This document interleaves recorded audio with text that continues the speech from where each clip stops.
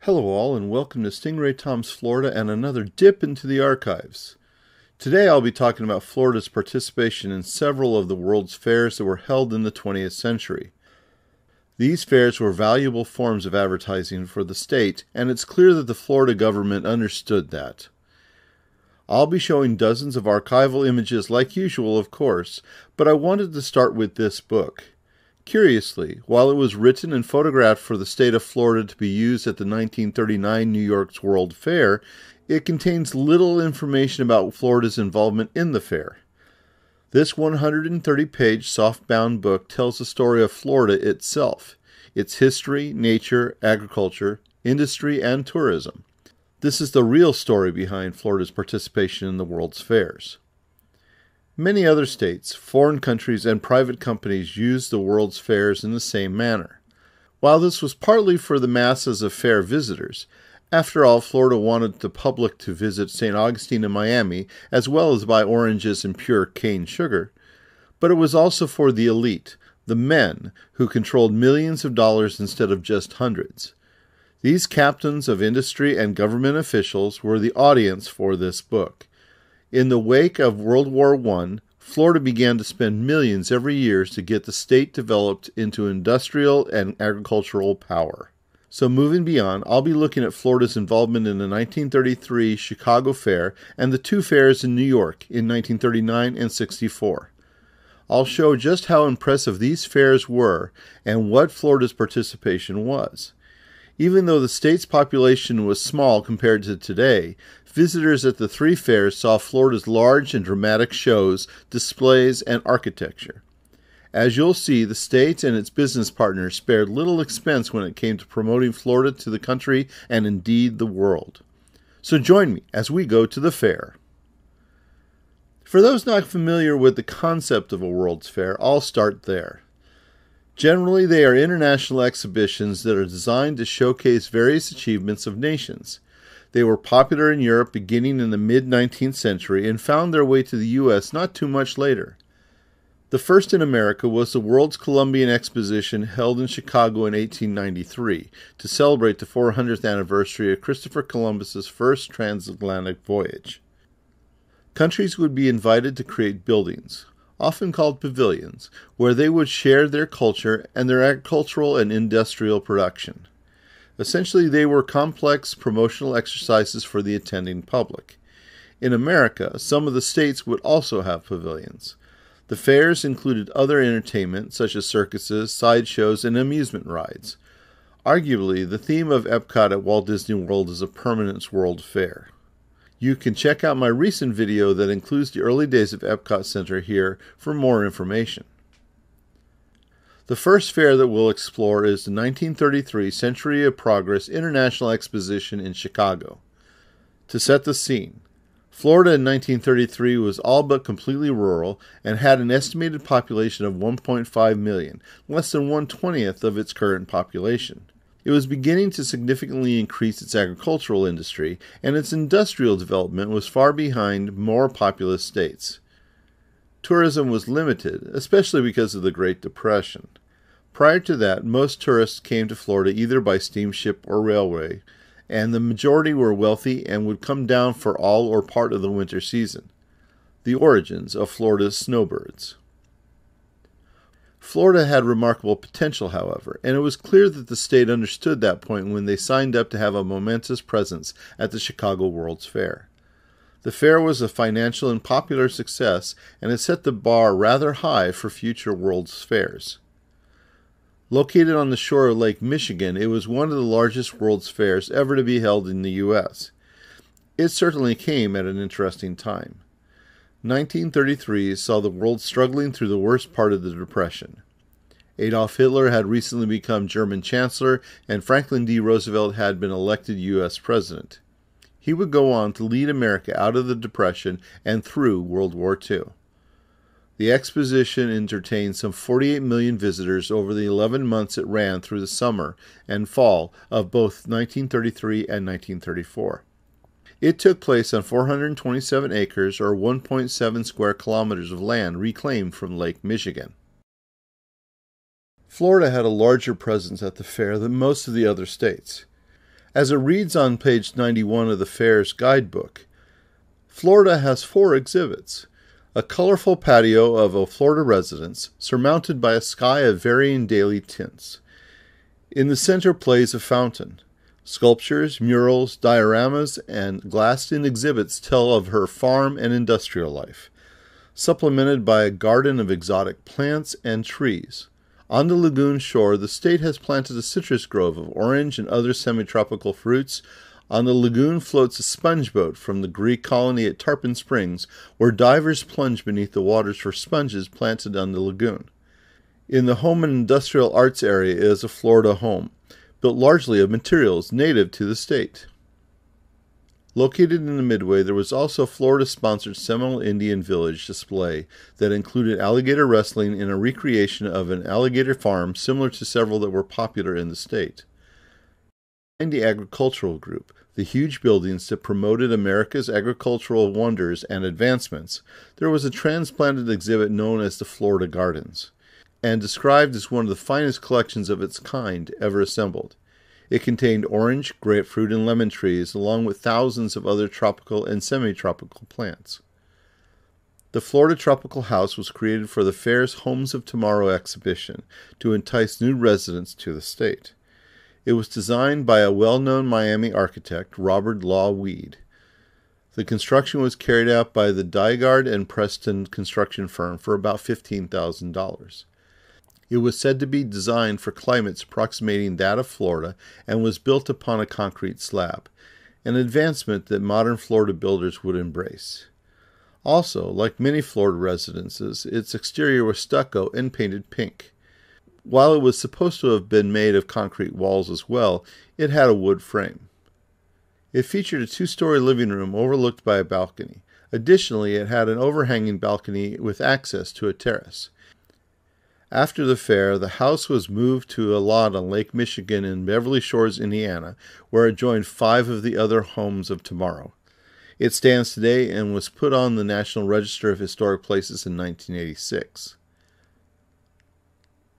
Less than 5 years later, it was New York's turn to have the next notable American exhibition and give the U.S. our colloquial name for them.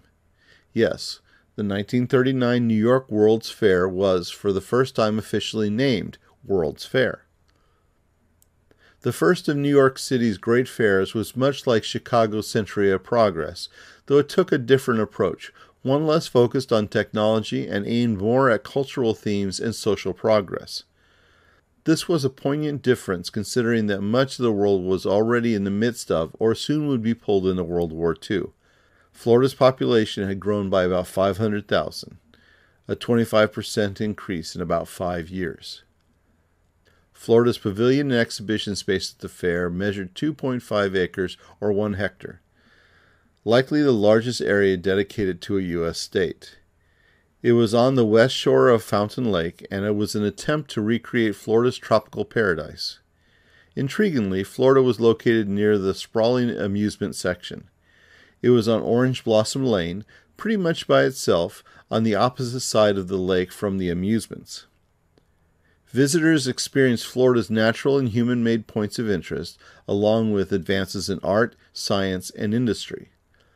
The Florida promotional book I mentioned before shows a great deal of the types of subjects covered in the pavilion, including tung oil, turpentine, pineapples, tobacco, celery, cigars, phosphate, and sponges. If that list doesn't strike you as significant Florida commodities today, each of those products were quite important in the 1930s. Naturally, the state was also a leader in lumber, cattle, citrus, fish, and sugarcane. The pavilion contained numerous large dioramas, illustrating St. Augustine's old city gates, the Swanee River, horse racing, a turpentine farm, lumber mill, phosphate mine, and paper mill, plus hunting and fishing scenes. There were displays of seashells, birds, sponges, sport fish, honey, citrus, lumber, and handicrafts. There were also displays representing Florida's tourism industry, including Bok Tower Gardens, Silver Springs, Wakulla Springs, Marine Studios, the St. Augustine Alligator and Ostrich Farm, Sunken Gardens, McKee Gardens, Ringling Art Museum, and Cypress Gardens, all of which are still operating as of 2021. The tower that was the focal point of Florida's pavilion contained the world's largest carillon, a giant bell instrument played on a keyboard. This carillon even rated its own brochure, as can be seen here. The brochure was created by the instrument's maker, J.C. Deegan Incorporated, of Chicago. The company was founded in 1880, and since 1984 it's owned by the Yamaha Corporation. At the fair, the carillon was made up of 75 tubular bells, an innovation created by the manufacturer.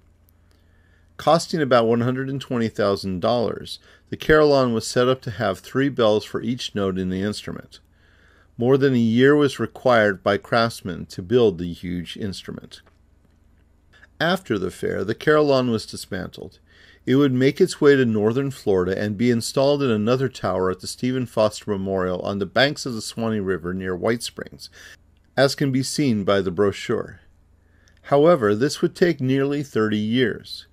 Due to World War II and other issues, the tower was only finally built in 1957 and the carillon installed in 1958. By then, the total number of tubular bells had increased to 97. It's still there in what is now known as the Stephen Foster Folk Culture Center State Park.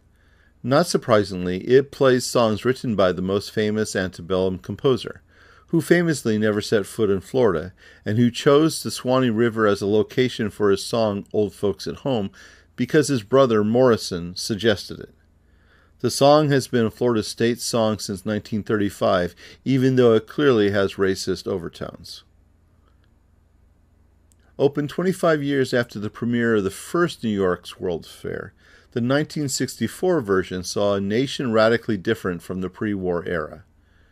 Europe was being rebuilt and moving towards a healthy economy. America's economy was likewise booming, and the only war much of the world worried about was the Cold War. New York City was now considered the capital of the world. It was even the home of the United Nations. So it made sense to have the city host another World's Fair. Florida's population was burgeoning in the 50s and 60s.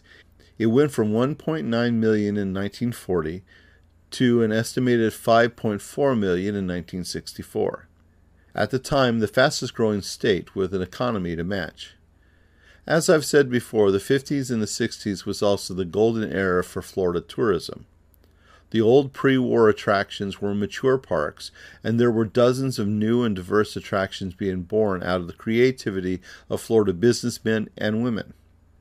The World's Fair saw several attractions contribute to the Florida participation, including the water ski show. One might guess it was created by Cypress Gardens, but it was actually produced by Tommy Bartlett, who owned the popular Deer Ranch attraction at Silver Springs. Why Mr. Deer Ranch handled the fair's water skiing makes more sense when you know that Bartlett became first famous for running water ski shows, such as his Water Ski and Jumping Boat Thrill Show, a long-running former attraction in the Wisconsin Dells. The fair's water ski show was held in the $25 million 1,600-seat amphitheater that was located next to the Florida Pavilion. Between the two, Florida held the largest acreage in the fair. Dick Pope, owner of Cypress Gardens, was rather busy anyway. He was tapped by Florida's governor to be the president of the Florida World's Fair Authority, and he had his own responsibilities. In the 1960s, Pope was the most famous attraction owner in Florida and was one of the essential promoters of Florida in this country and the world. Choosing him to be the president of the Florida World's Fair Authority illustrates just how important Florida's attraction community was to the state. This time Florida had another tower. A 110-foot or 34-meter tall tower topped by a giant plastic orange which stood over dozens of palm trees and a pair of sizable carousel-shaped structures. The semi-tropical setting included a large state exhibit hall as well as the porpoise pool. There were some 10 porpoise shows a day that were presented by the Miami Seaquarium. Promoted as the second smartest mammals, the porpoises played basketball, danced, and leaped through the air, thrilling thousands of visitors every day. There was also a home site area on the shore of the fair's lake, which included model houses that was reached by a boardwalk known as the Bridge to the Keys. There was a full-size furnished house that sat near several scale model homes set in a garden. Nearby was Flamingo Isle, not surprisingly featuring flamingos. Then there were also 2 buildings that rested on pilings in a lake that contained the Florida Development Commission and the Minute Maid Company. The exhibit hall contained displays of art from both private and public Florida collections and exhibits relating to Florida's communities, industry, agriculture, sports, and education. Considering the importance of the space program in the 1960s, there was a large area which detailed Florida's unique role in space exploration. One of the more unusual Florida connections with the fair was a record album. Produced by the state for the fair, it contained 11 original songs that touted the charm and beauty of the Sunshine State. Titled Florida Melodies, it features the Johnny Lighton Orchestra, the Freund singers, and soloist Kathy Kent. Unfortunately, nothing more than what is on the back cover of the album appears to be available on any of the performers. In fact, I've not been able to gather any real information about the songs or the project, including the composer Reuben Yoakum. Now, the point of this channel isn't to critique music, but once listening to the album, I'd say it's pretty clear that it's far from the best album of 1964. Certainly, it's No Hard Day's Night. The clip at the beginning of the video is a song named Hello, Florida, Hello. I'll play clips from 2 other songs.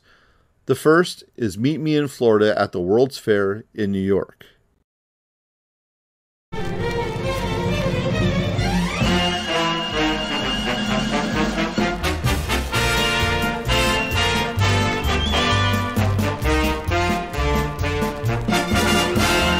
Meet me in Florida at the World's Fair in New York.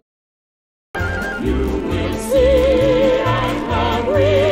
Florida has hospitality. I know that when you go, you'll see the famous porpoise show. They swim around them up and down like they were gold. They cut the water cleaner than the night and more. Meet me in Florida at the World's Fair in New York. The second is Florida Intercoastal Waterway. As you can see, the actual waterway that runs within much of the coast of Florida is the intracoastal. Goodness knows why this mistake was made. Intra is a prefix which means on the inside, and refers to the fact that it's composed of rivers, estuaries, and canals to create a protected waterway along the Atlantic and Gulf coasts.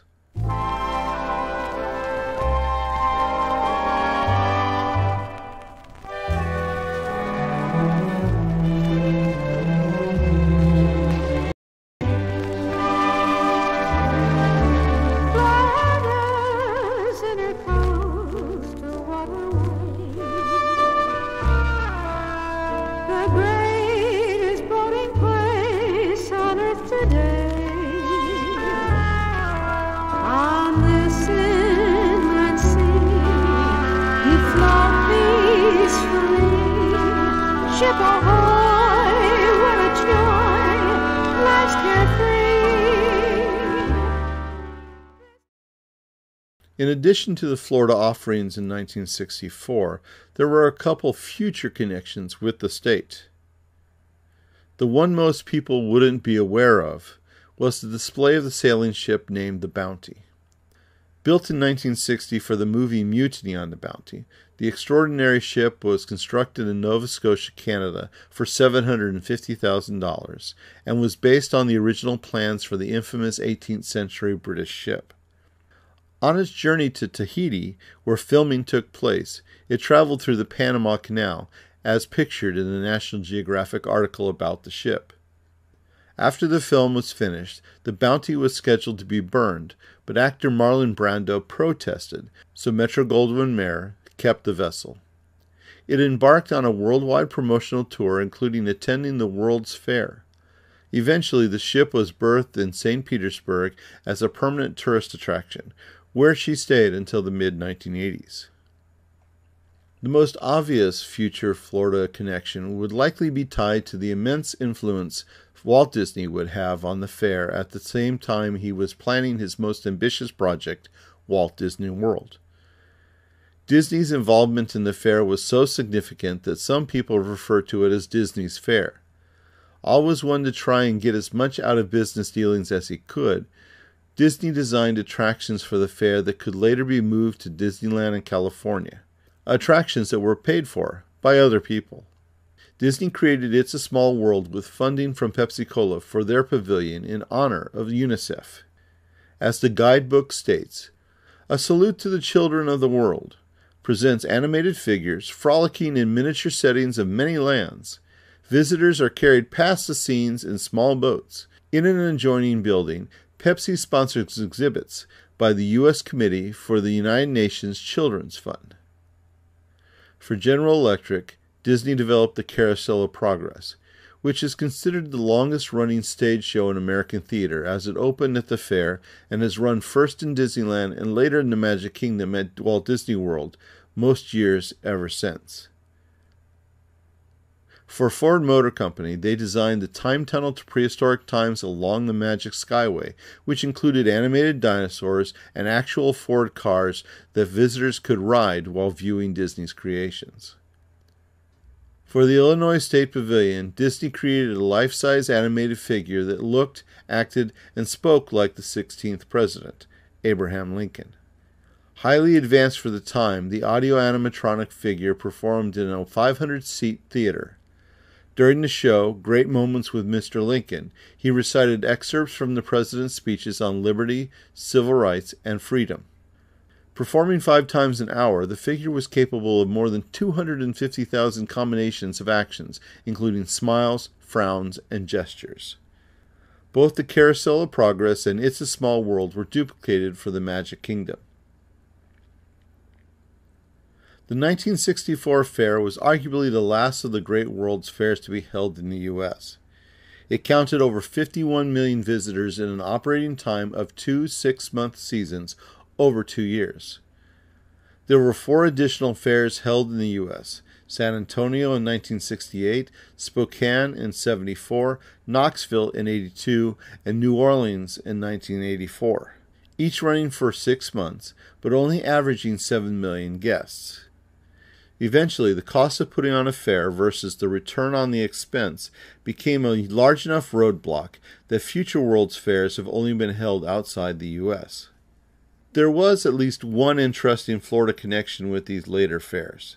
After the closing of the 1984 Louisiana World Exposition in New Orleans, its monorail system was reused at the Miami Metro Zoo.